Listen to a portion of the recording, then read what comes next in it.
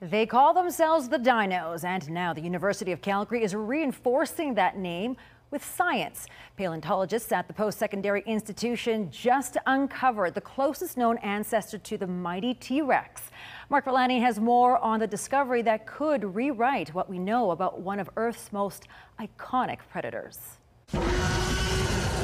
The T-Rex dominated the box office and our imaginations in Jurassic Park, but now scientists at the University of Calgary have a clearer picture of what its previously unknown ancestor looked like. We ended up rewriting the family tree of tyrannosaurs. Meet Conculu, a newly identified dinosaur species that lived nearly 86 million years ago, a full 20 million years before it evolved into a T-Rex.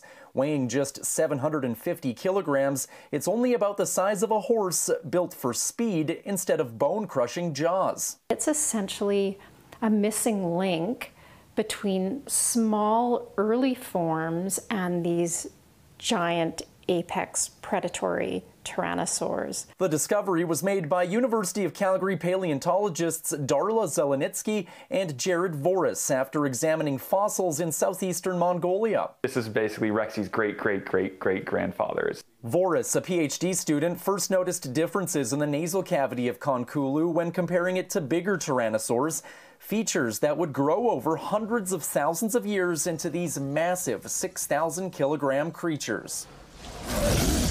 So this really helps us to nail down the timing and the way these animals kind of evolved. Conculu directly translates to Prince of Dragons in Mongolian.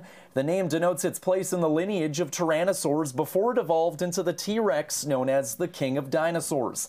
But now researchers are digging even deeper, attempting to uncover more secrets from the past. So we've gone from sort of the middle of the story to the end of the story for tyrannosaurs, but we want to go more towards the beginning. It just kind of shows that there's still lots and lots that we can learn. Mark Valani, CTV News, Calgary.